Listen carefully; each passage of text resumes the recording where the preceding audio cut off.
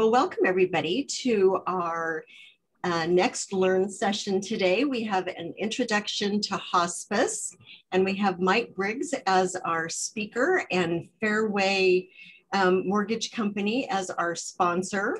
And so we're going to talk just a little bit. Fairway has graciously agreed to sponsor our summer session of trainings, and this enables us to be able to bring you all of these sessions free. And make sure that we have them recorded on our website for you so that you can go back and look at them. Or if you weren't able to attend today's session in person, you can always go to learnidaho.org and check them out there. So thank you again, Fairway. And then today's presenter is Mike Briggs. He's the Director of Community Relations at Keystone Hospice and an incredible contributor to our community. Mike is an Idaho native and has been working in healthcare since March of 2004. He loves to provide solutions to patients and families that need help in the community he loves. He's extremely passionate about hospice care and enjoys helping people understand why it's such a great benefit. He's been married to his lovely bride for 27 years. Hard to believe that, Mike. Neither you nor she looked to have been married that long. Has 4 beautiful children, and Mike loves to coach wrestling and has done for 31 sessions. He also loves to go camping, hunting, fishing, paddleboarding, workout, volleyball, and anything with his family. Learn is a lifelong education and aging resource network. We're an Idaho-based nonprofit organization with a mission to provide quality community education on retirement and aging topics in the area of health, wealth, lifestyle, and caregiving. And Learn is a member of the Leaders Network of the Society of Certified Senior Advisors. And then just a quick disclaimer before we move on to Mike. Our content is provided for general informational purposes only and is not to be considered legal, financial, or health advice. Consult with your legal, financial, healthcare, or other service providers before taking action based on this information. And with that introduction, I would like to turn it over to Mike, and I'm going to switch screens here and bring up Mike's presentation. So, Mike, you are welcome to take it away. Fantastic. And Dee, thank you for that gracious introduction. And you know, lots of the people on this call, I know a lot of you, so I'm honored to be here today and privileged to speak to you about something that I'm super passionate about. Today, I got the opportunity, we were talking a little bit earlier, to take one of our patients out in a little motorcycle ride in a side-by-side, and to see the emotion that she had in her face. You know, it said more than words could say. And, you know, Eric Colette from A Mind for All Seasons, he's always talking about our body language says a lot, especially for those folks that do have dementia. And her body language said a lot. And just thinking about it right now, again, gets me emotional about it. And I truly love what I do every single day. And it's an honor to be able to go out into our community and offer resources for the people that we care for, but also resources for the professionals that we work with. And we truly think that we're blessed to be able to partner with a lot of you out there and help you in finding solutions for your loved ones or your clients or whoever it may be. So today it's really about it's a Hospice 101. It's really about living. And that's something that we preach at Keystone. And I think any hospice out there would say the same thing. Everybody thinks that hospice is about dying, and it truly isn't. It's about living the best that you possibly can until you take your last breath. And so that's something that we try to convey to the families and to the patients that we take on. Go ahead and go to I think you can skip the next slide and go to the third one. Okay. So an overview of what we're going to talk about today is what is hospice, and that's a no-brainer. It's Hospice 101 is the title. Understand what the Medicare hospice benefit is, how hospice works, hospice and the facility relationships and communication, how important communication is in healthcare, really, communication is important in every relationship that we have in life. My relationship with my family, my wife, my kids, my relationship with my coworkers, my relationship with the people that I know that are on this call. The communication that we have back and forth is super important. So we stress that a lot at Keystone. And typically one thing that I like to always tell people is there's usually one more person you need to go and tell what you just told to that person. There's usually another person to discuss that with. So moving on, at the end, we'll have some time for questions and answers. But if you have a question that comes up, everybody should be a professional at Zoom by now. You can just throw it in the chat and I will check that periodically. Usually it'll pop up and I'll be able to answer them on the fly. So don't think that you can't interject or have a question in sometime in there. Now this slide here is mostly, let me find my tongue, mostly about Keystone Hospice, what our mission statement is, what our vision, and what our core values are. This training is more of what hospice is all about and not about Keystone. But if you ever offline want to know more about us and our mission and our vision and our core values, you can just call me. Go ahead to the next slide. So this is typically where Brandon Hoops, our administrator, discusses the next few slides. So go ahead. Here's where we're going to talk really about what hospice is. So hospice is a philosophy of care that emphasizes the importance of living each day to the fullest in ways that are personal and meaningful, and receiving support and guidance in learning to accept death as a natural part of life. I always tell people that we, really in the way life is, birth and death are very, very similar. In the birthing part, it's painful. There's a lot of emotion. There is spiritual aspects to it. There's people's bodies that are going through things, and the same thing happens when we're passing away. When that time comes that we take our last breath, it's painful. It's a physical thing. It's an emotional thing, and it's a spiritual thing. And so that's a cool thing about hospice is we get to treat the whole person, body, mind, and spirit. And so the way that hospice is set up, that's how it should work. And you'll get to know more about that later in the presentation. Hospice is wherever the patient calls home. So whether it be their physical home where they grew up in, or they've been married to their wife for 70 years and that's where they've called home, that's where hospice is provided. If they're able to have the caregivers around and be safe, then they can stay at their home until they pass away. Today I met with a family at St. Al's, and the patient, all he wants to do is get home so he can be with his grandkids and be with his wife and his son and be with his family and surrounded by his loved ones. And that's really why hospice is so cool, is we get to die the way we want to, and we get to live the rest of our life until we do take that last breath the way we want to. So it was very special to be able to meet with him today and his wife and get them all set up.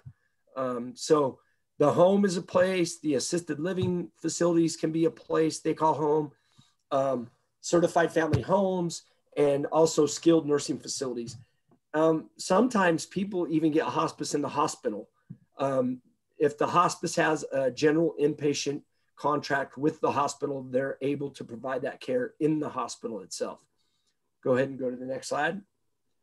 So a little bit of history about hospice. The term hospice can be traced back to medieval times when it referred to a place of shelter and rest for weary or ill travelers on a long journey. So this isn't a word that just came up. It's something that's had long time history. The name was first applied to specialized care for dying patients by physician Dame Cicely Saunders, who began her work with the terminally ill in 1948 and eventually went on to create the first modern hospice, St. Christopher's Hospice, in residential suburb of London. So a lot of hospice nurses, they look up to Cicely a lot. They kind of put her on the mountaintop. She could be like on Mount Rushmore of hospice world. These next few other ladies could be there too. In 1974, with the help of two physicians, Florence Wald founded Connecticut Hospice in Branford on the outskirts of New Haven. In the United States, hospice was originally run by volunteers, so strictly volunteers. It was still an interdisciplinary group. It was a physician, but they're all volunteers, a physician, a nurse, a CNA, a social worker, a chaplain, and then volunteers as well. So that's why today hospices are required to have at least 5% of all the hours that we provide for our patients need to be provided by hospice volunteers. So finding volunteers is a big deal. And my plan after I retire from Keystone is to be a hospice volunteer, because it is very special to be able to give back to these patients. And a hospice volunteer can do anything. They can sing, they can read books, they can play music, they can play cards, they can watch TV, they can sit bedside and hold their hand and just be a supportive presence for the patient. So a volunteer can do lots of things. In the United States, hospice was originally run by, I said that already, sorry. And in the 1980s, Medicare authorized the formal hospice care. They actually made it a benefit so that people can get the care through Medicare. So Medicare pays 100% for the services that we provide. Go ahead, Dee. So here's another lady that would be on the Mount Rushmore of hospice. Her name is Elizabeth Kubler-Ross. She was a social worker, and I think she had some other professions that she also practiced. But in 1969, she wrote the book on death and dying, and it is credited with the expansion of the hospice movement. So because she wrote that and people read it, that's how hospice really expanded and grew in all over. I would say not just only in America, but all over the world. The book on death and dying, if you're interested in reading it, you should definitely do that. In the class we taught this morning for nursing students at Carrington College, there was a few in the class that have already read it. And then the teacher of or the professor, she said she read it and that it's a really good book. I personally haven't, but it's got to be on my list to read. So it took death out of secrecy and put it into public awareness and discussion for the first time, really. A lot of us don't like to talk about death, but the people that work in hospice, we do talk about the process and how it's a special time. It's a new journey for the people that are going on. The book stated that care in the home was preferable over institutional care. Just like the family that I met with today, they would absolutely rather be in their home than be there in the hospital. And so that's great. We're able to help those people get to their home. And that's our goal really with hospice. No hospice agency in the Valley wants to see people die in the hospital. Now, sometimes families prefer that. That's fine. We want people to have their wishes granted and be able to pass in the hospital if that's what they want. But our goal is definitely to get them home and to get them surrounded by the people that love them and people that care about them. And it's argued that patients should be able to participate in decisions regarding their treatment. So it's super important. Every time we meet with a family, we tell them they're the boss, and we just tell them parameters that we have. We tell them, you're the boss, and you tell us, how you want things to look when you're in your home, and how you want your room to look, and the people that you want in the room when you pass, and all those certain things. We have those discussions, and it's very special for us to be able to share that with the patients and their families. Goals of hospice care. So the main goal is palliative care, not curative, and it's aimed to relieve people from suffering and enhancing their quality of life.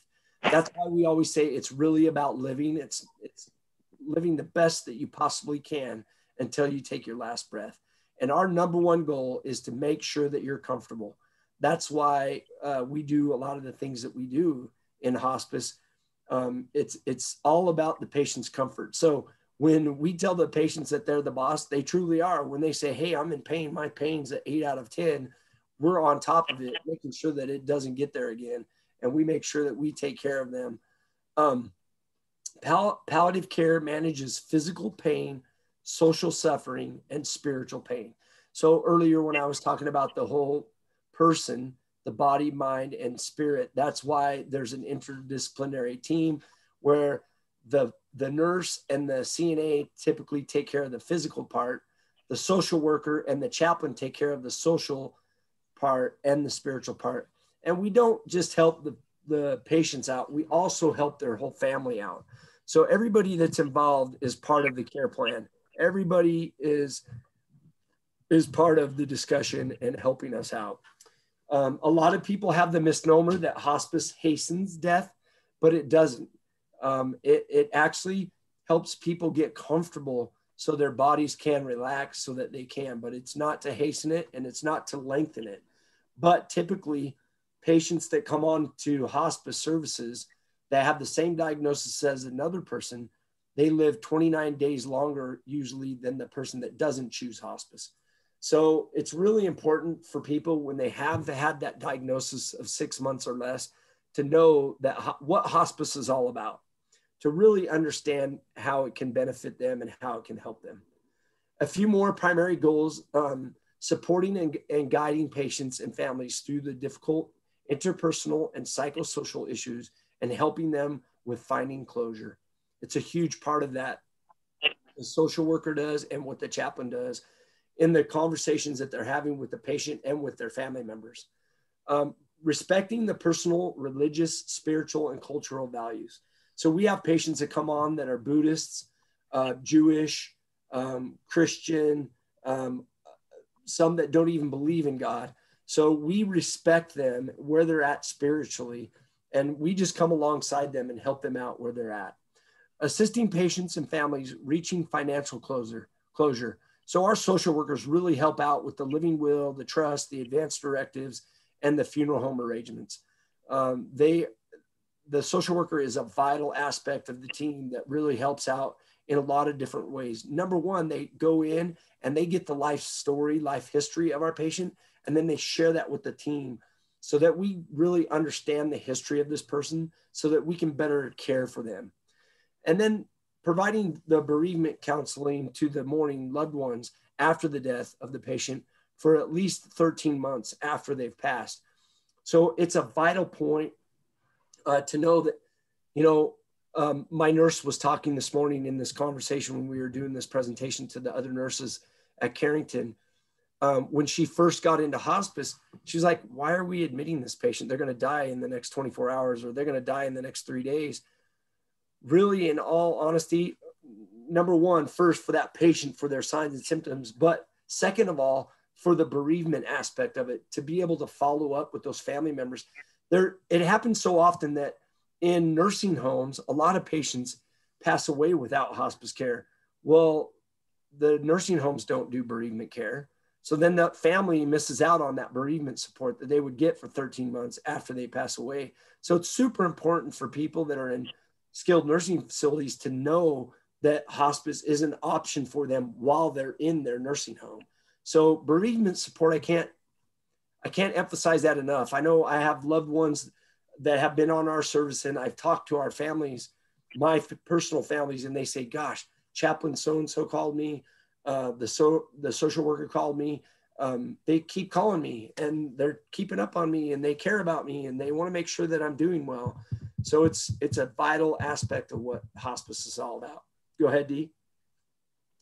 So what hospice is not, and what hospice does not do. So hospice is not only for the last 3 days of life.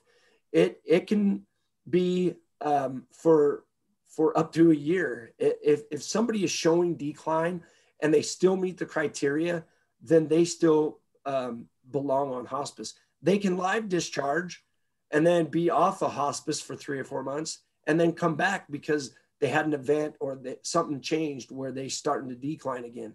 So it's not just for the last 3 days. It can be for longer. Hospice is not a physical place where patients go to die. Hospice is, like we said earlier, it could be in their home. It could be in an assisted living community. It can be in a skilled nursing facility.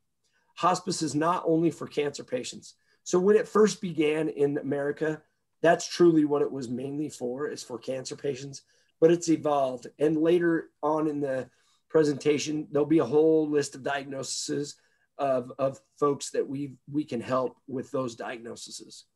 Hospice does not deal only with pain management.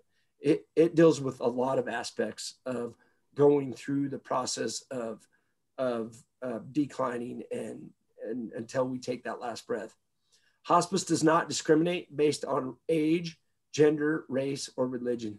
We are truly there to support them however they want. And like I keep saying, they're the boss. They truly are. And we respect them. We can't interject our own opinions. We can give them options, but we can't say, well, this is what I would do, unless they ask that specifically and say, hey, what would you do if this was your mom? Then we can answer those more pointed questions, but we don't discriminate. Hospice does not participate in or encourage euthanasia. So some people think that we can do that, but obviously in the state of Idaho, that's not an option. When I worked at Legacy Hospice, we had patients in Oregon, and in Oregon, we were able to do that. So that is true to some aspect, but in Idaho, it does not participate in that. Why choose hospice? Hospice provides the care that most Americans say they want. They want to pass away in their own homes. They want to be pain-free, and they want to absolutely be surrounded by their loved ones. We did an exercise at work where we wrote down the things that we would want in our room when we're passing away. And, you know, I absolutely want my family there. I want my kids. I want my wife. Now, if they don't want to be there, that's fine, but I want them to be there to be with me when I leave this earth and go to heaven. So I think it's something that I prefer, but not everybody prefers that. Some people may say, no, I don't want anybody in the room.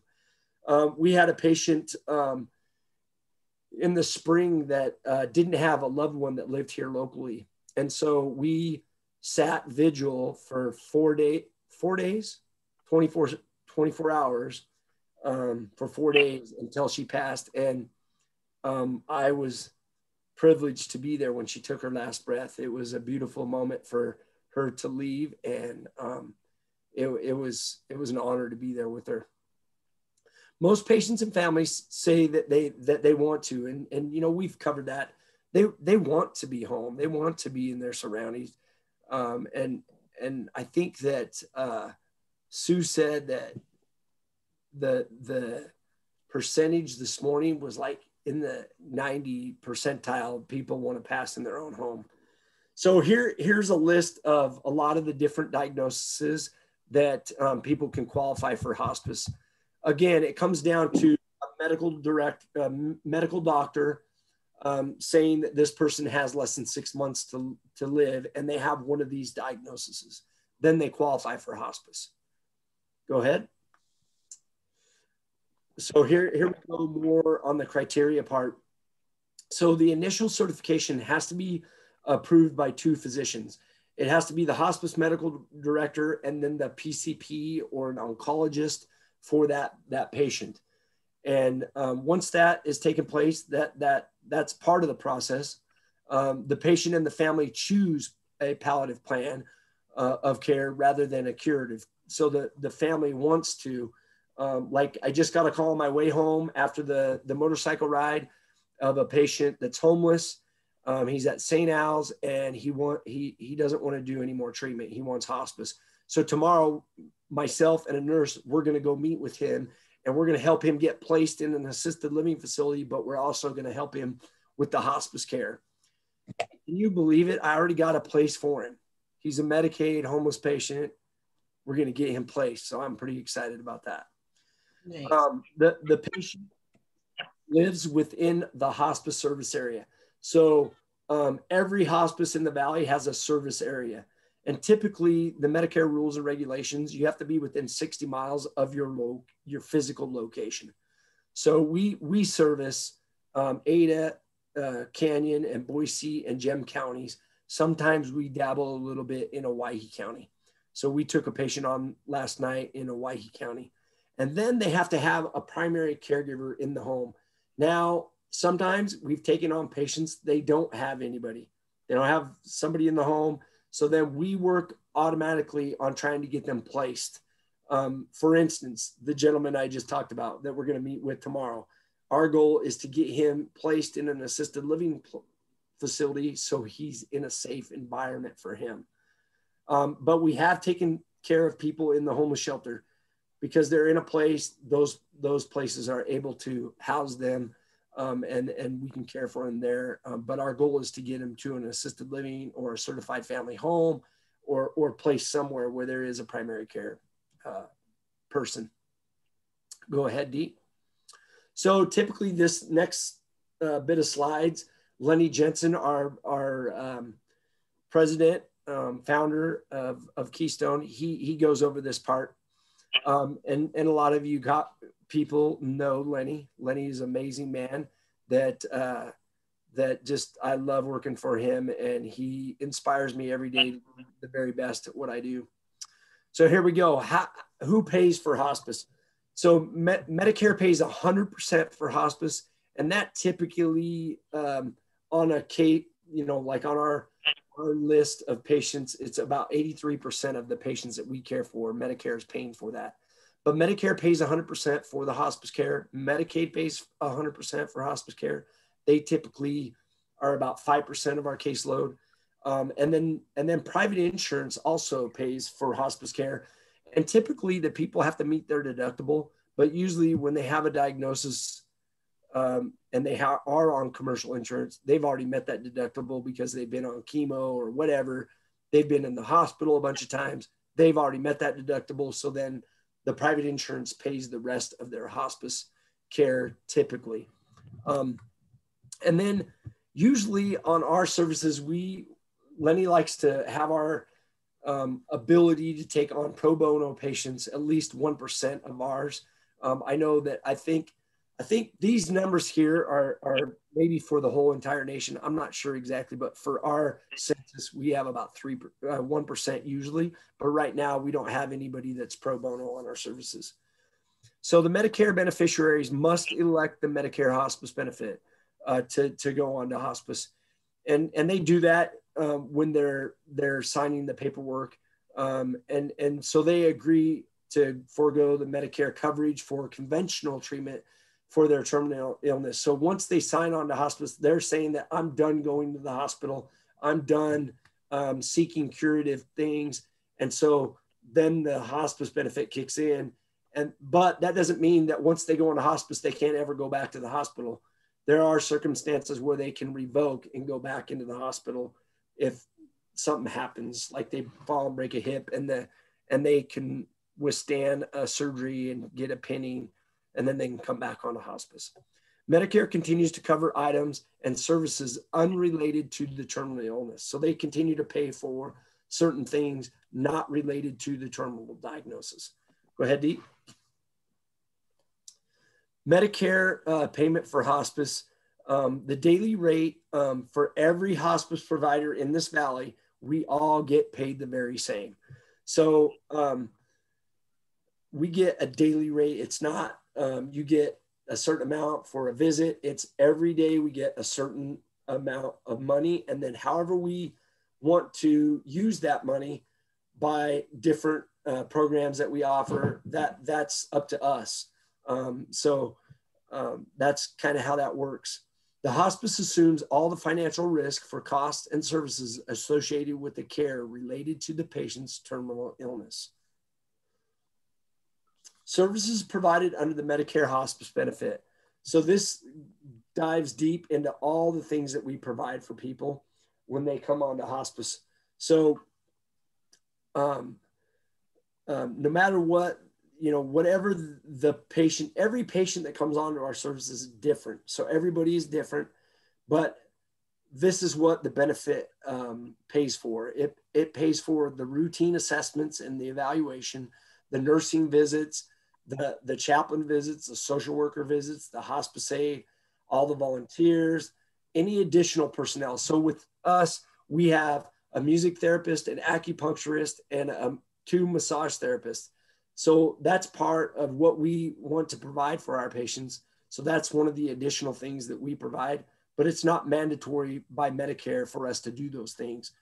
And our music therapist, it's pretty phenomenal what she does. It's not entertaining music, but it's music pertaining to what's going on with that patient sitting in front of her bedside. And she gets their blood pressure. She looks at their breathing, and she starts playing according to what she's getting from the patient. And it's really special. All the medications, all the DME, and all the medical supplies. So like the wipes, the gloves, the Depends, the pads that we put under the patients, the glycerin swabs, all those things that we provide is all part of the Medicare benefit. Go ahead, Dee.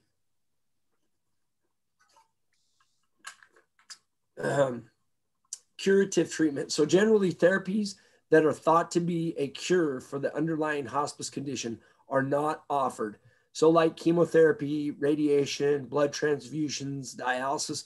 So typically, if somebody's on dialysis, that's a curative thing, and they are not appropriate for hospice. When they have chosen to stop doing dialysis, then they are appropriate for hospice. We had a patient, and he literally said he was a miracle. He went to the dialysis center and said, I'm your miracle.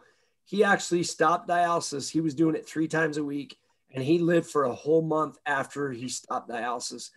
And it was because he had a huge family, and man, they prayed a lot, and he was just special. But it was pretty cool for us to be able to witness that and to be a part of his story. But also there's chemotherapy, there's radiation. All those things are curative. Those are typically, if somebody wants to continue to do that, they're not appropriate for hospice yet.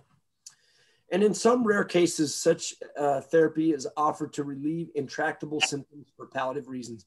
So sometimes we have the ability to do palliative radiation, but it's all on a case-by-case situation. And that's something that's approved by Lenny and our administrator, Brandon. Go ahead. So there are 4 types of hospice care, or 4 levels of care is what I like to call them. Routine home care is probably 95% of the patients we have on our services right now. And I would say that's probably the same for all the hospices in the Valley. Most of our patients are on routine home care. So they're getting nursing visits like 2 to 3 times a week. Their bath aides coming out 2 to 3 times a week.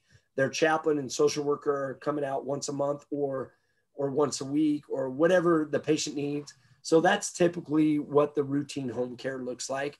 And most of our patients stay on that the whole entire time they're on hospice. The next level of care is respite care. And respite care is pretty amazing for those folks that are at home and their primary caregivers are their family members, and their family members need a break or they want to go on a vacation. Then this level of care, respite, gives them that opportunity to do that. And it has to be done in a certified Medicare facility that has nursing 24/7.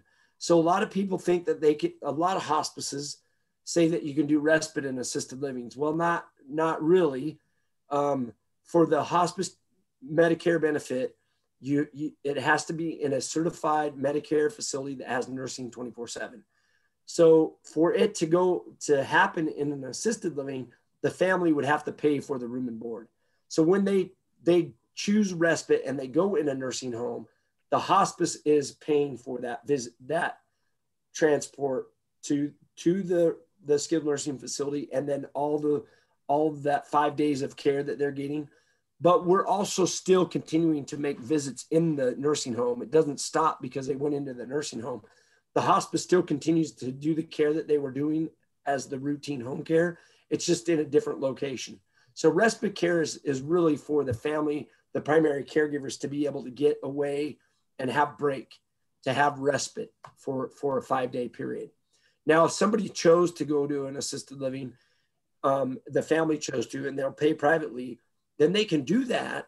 But that can be however long the family wants to pay for that. Sometimes I've seen it where they say, let's put them in the assisted living, and then they stay there because the family just, it was easier for them, and they were able to accommodate that. But typically, respite is 100% in skilled nursing facilities.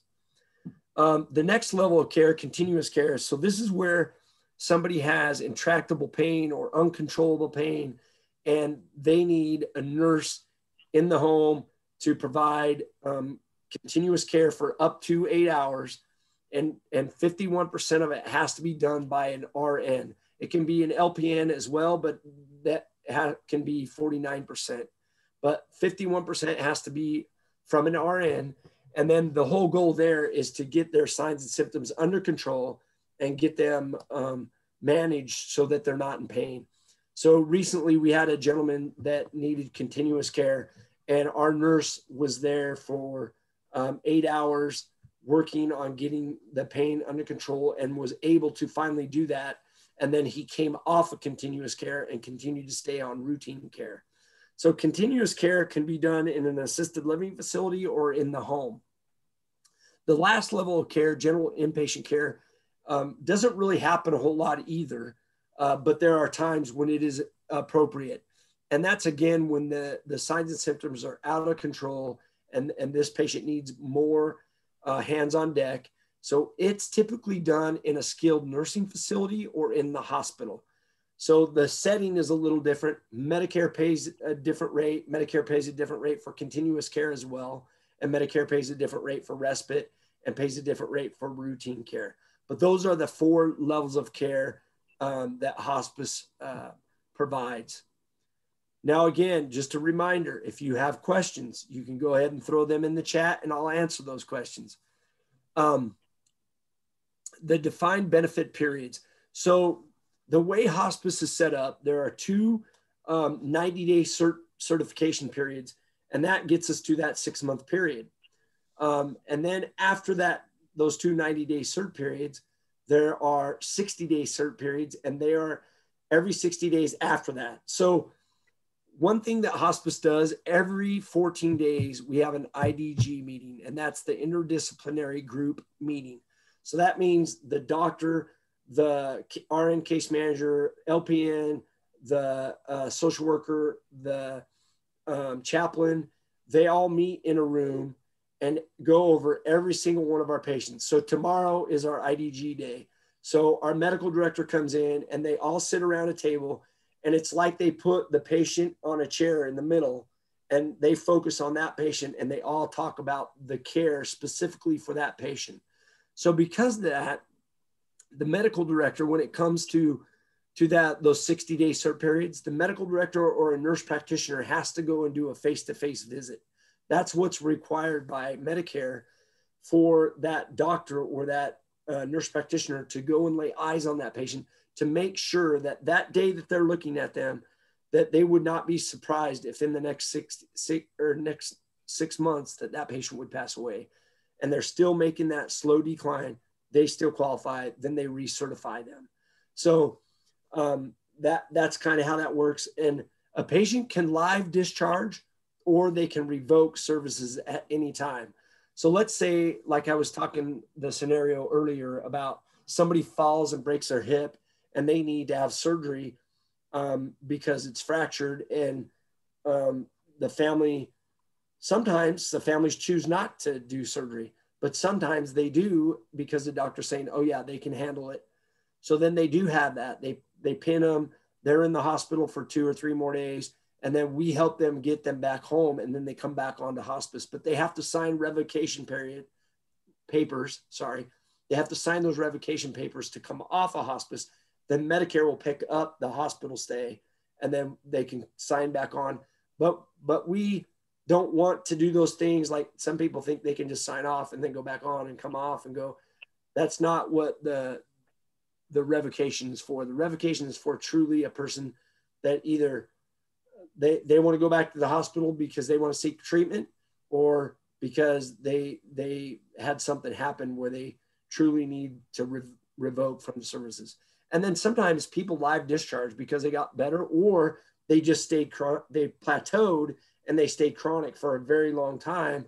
Then we discharge them, and then typically some event that happens somewhere down the road, and then they get back on our services.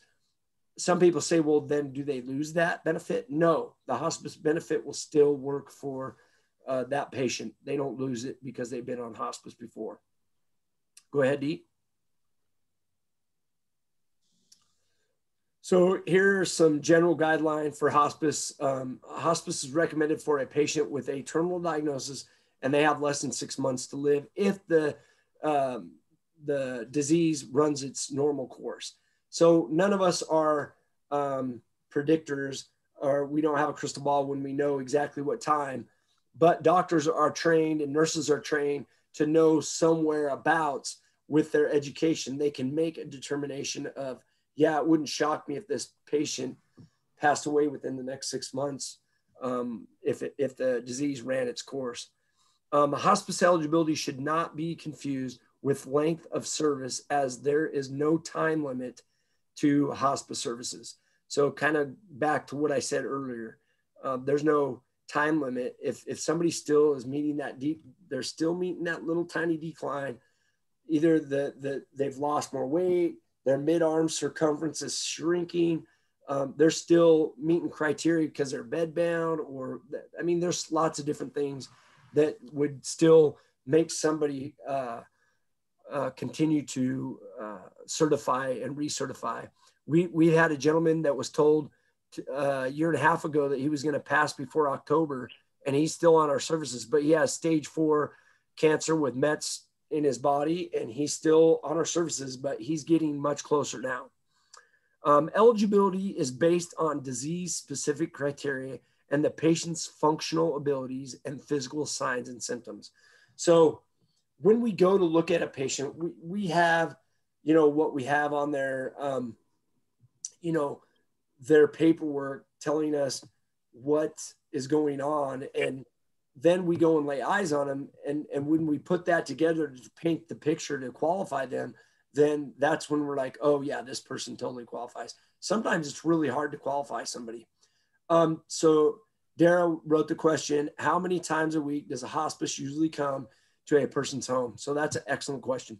So typically, so again, everybody is different. So everybody's care plan is different, but typically, I'll do the typical scenario first. 2 to 3 times a week is what the RN and the hospice nurse will go. The hospice nurse, sorry, and the bath aide will typically go out 2 to 3 times a week. The care that we provide is intermittent care. We're not there 24 hours a day. We're there intermittently. And when we're there, we're usually there for about an hour. But sometimes we're there longer because the patient needs us to be there longer. And then our chaplain and our social worker usually go out there once a month, but they can go out there weekly if the patient and the family need us to be there weekly. So some patients, though, as they progress and we get closer, they go to daily visits. So that means the RN and the CNA are going out there every single day because they need us to be there every single day. And so it just depends on the signs and symptoms of what's going on with the patient and how they're progressing. As a general guideline, hospice is recommended for a patient. Oh, we've done that. Go ahead, Dee, to the next slide.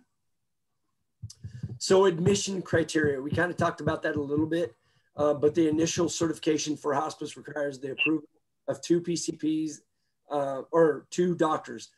Our doctor and the PCP or the oncologist or the hospitalist, they have to agree that this patient meets criteria. The patient and family choose to go the palliative route instead of curative. And then the patient lives within our area and they have a primary caregiver available. Go ahead, Dee. What if the hospice beneficiary resides in a nursing home? Well, we've kind of talked about that already.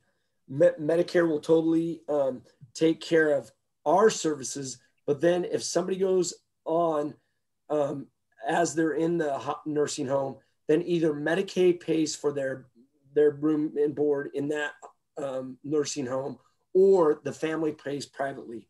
So hospice can totally be done in a nursing home, and it should be done in a nursing home.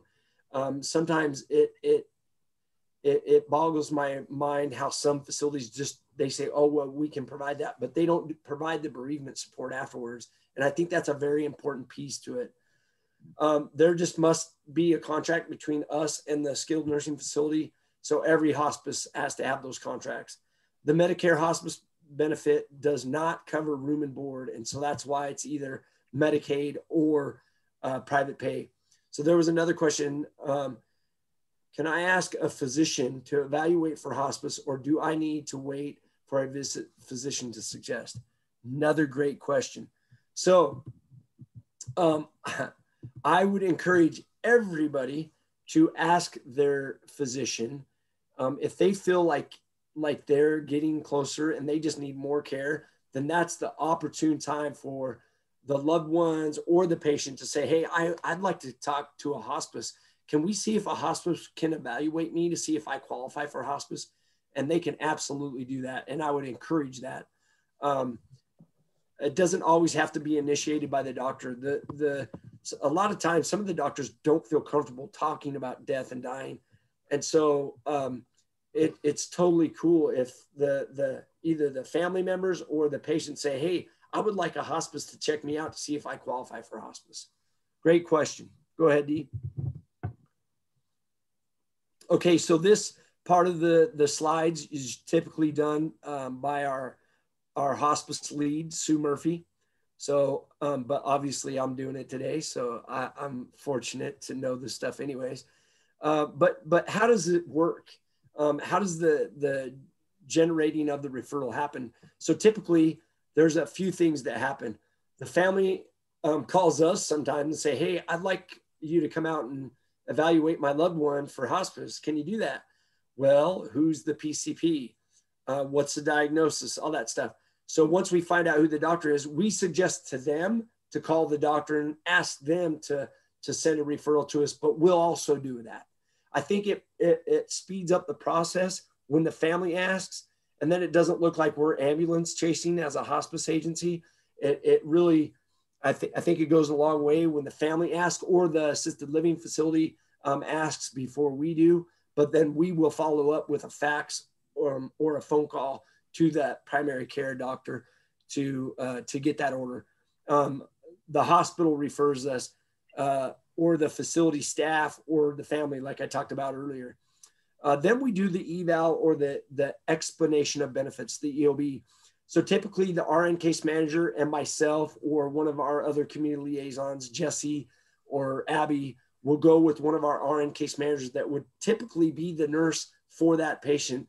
We'll go up to the hospital and we'll meet with them to give that explanation of benefits, or we go to their homes because sometimes these people are already in their home and they just want us to come out and do that explanation of benefits. But at that same time, the nurse is evaluating that patient, trying to see how they can qualify them.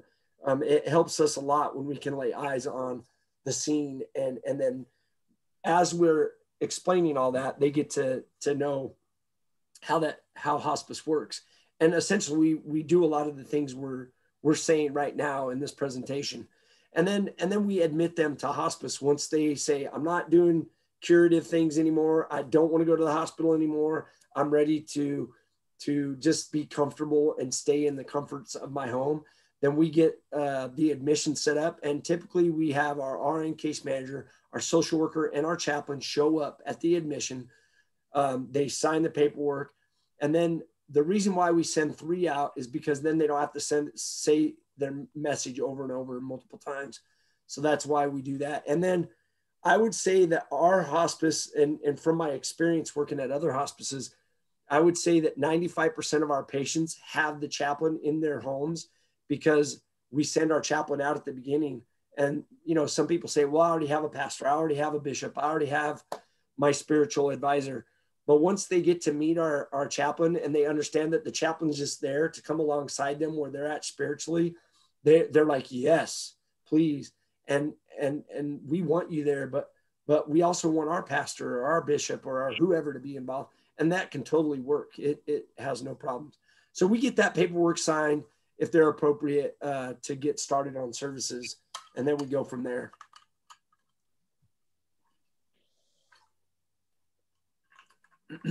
So the care team, I kind of talked about that already. It's the doctor, the PCP, the attending physician can still follow the patient if they choose to, and some have in the past. But a lot of the times they just want our medical director to take over, because at 2 o'clock in the morning, they don't want that phone call. They'd rather us call Dr. D, Dr. Danae, or Dr. Connor. So, but they have every right to continue to have their medical director as their attending while they're on hospice services. They don't have to go with our medical director. A lot of the times, the medical director or the PCP just wants us to stay in communication so they know what's going on with the patient. And then we have the RN case manager, the LPN, social worker, chaplain, hospice aide, volunteers. And then at Keystone, we have a different person that's part of our care team, and that's our veterans coordinators. Not every hospice in the Valley, well, not very many hospices, period, in the nation have veterans coordinators. So because we're veteran owned, Lenny wants veterans talking to veterans, and it makes a huge difference for our veteran patients. And then a really amazing part of that is that they say things to us they don't even say to their family. So it really relieves a lot of the burden that the veteran has. So our veterans coordinator is a big piece of the puzzle of our care team at Keystone. Go ahead, Dee. The complementary alternative medicines or therapies that we were talking about earlier, massage therapy, acupuncture, aromatherapy, pet therapy. We have dogs that go out. We have a Rottweiler that goes to the veterans home with CJ when she sees her patients there. And then that music therapist that I was talking about earlier. These can really benefit our patients in reducing the amount of medications they're taking, especially the massage therapy, man. Today, when I went and met with that family in the hospital, the patient goes, his eyes got this big and he goes, I want massage therapy. So I called the clinical team assist and I said, make sure you put that in the email to the nurse that's admitting him to make sure that they get massage out there as soon as possible. Go ahead, Dee. Services that are possible in conjunction with hospice. So you can still get wound care, you can still get PCS services, and you can get physical therapy. Typically, when physical therapy gets involved, it's to go out there and help for safe transfers, to educate the caregivers, and to also educate the patient on safety measures, and then also make sure that our caregivers are safe. Not only safety for the patient, but safety for our patients, the caregivers that are providing the services to be able to help them transfer from the bed to the chair. And then sometimes we have to have a speech therapist come out to do a swallow eval. Sometimes that needs, but we contract to do those things. And then Dee just asked a question about what PCS services are available. So that's personal care services. So it could be 24-hour care through like home watch caregivers, home care assistants. I know a lot of you guys are familiar with these companies, but that can be the personal care services that I'm talking about that can work hand in hand. They're just another part of the care team that goes in there, and typically we'll work closely with the home care agency that's going in there to help. Services that are not possible in conjunction with hospice are home health, rehab in a skilled nursing facility. It's definitely a huge conflict with it's seen more as curative. Now, home health can't completely be ruled out. Sometimes home health can be in conjunction as long as it's not pertaining to the diagnosis of what the patient is on for. Here's another question. Just important to explain, they are not covered under hospice. Oh, okay, great, D. I understand what you're saying. So yeah, so typically when somebody's getting 24-hour care, that's not covered by the hospice agency. That's strictly private pay. Medicaid pays for it, or long-term care insurance pays for it. Thank you, D. That's a really good clarification to understand that the hospice doesn't pay for the 24-hour care or the 8 hours a day or the 4 hours a day or whatever that they're having caregivers come in to care for them. Go ahead to the next one. So I talked about this earlier. The IDG group meets for every 14 days. So the interdisciplinary group, that's what that IDG stands for. And it's composed of the care team. Again, they meet to discuss what we're doing. We specialize everybody's care plan for them. And we discuss if what level of care, where they're at. Are they active? Are they transitioning? What's the overall plan of care for this patient? And then that's our opportunity to discuss details with our physician. Now, one thing that's really cool about our medical directors is that we have the opportunity to call them at any time of the day or night, and we get an answer, and we get the help that we need. Our RN case managers get the help they need, but they really work in a lot of autonomy. So the doctors really trust those RNs to make great decisions. But if the RN needs a little more help and guidance, then she can call our physician and get that. It's a great part of the team. Our medical directors are amazing. Medications, we have the E-kit meds, and that's for the comfort medications, anti-anxiety, and anti-nausea medications that are in the E-kit. So that's the emergency kit. Those are the same medications that they would use in the ER. So that's very important. Bowel care meds, pain management, anxiety medications, and medications relating to their diagnosis. Those are all what hospice covers. Now, let's say they're taking something that isn't part of their diagnosis. Medicare still pays for that medication. It doesn't change. But Medicare pays us to cover all of the medications that are pertaining to their diagnosis, and then all of those that are listed. Go ahead to the next page. So end-of-life education. This is where our nurses are always communicating the signs and symptoms of what's going on and where the patient is at.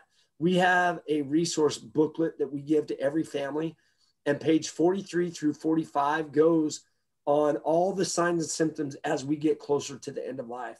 So our nurse is always providing that education piece of where they're at, where they're transitioning, where they're active, where they're passing, and what happens next. So that's discussed by the RN, and she's always educating the families and the patient on what's going on and where they're at in the process. Go ahead. Another cool part of the bereavement care that we provide, we do bereavement classes, or we call them bereavement community, but it's bereavement support group that meets at our office. We do them in 8-week sessions, and we're getting ready to start one on August 10th. And that can be for anybody. It doesn't have to be for somebody that's been on our services. So if you need information on the bereavement support, I'll get that to Dara, and I'll get that sent out.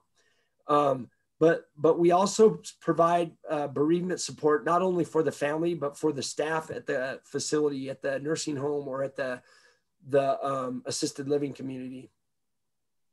And then the bereavement bears, that's a really cool part. We have a volunteer that's made over 1,000 bears already in the 6 years that we've been open. And the bears that you see on the screen, those are my favorite bears, because those are from a gentleman that refereed high school wrestling for over 43 years in the Valley. And he was a friend of mine. And those are my favorite bears because they're wrestling bears. But we took his shirts and we created those bears for his family members. It's just pretty amazing that we have somebody that's willing to just volunteer her time to do that. Go ahead, Dee.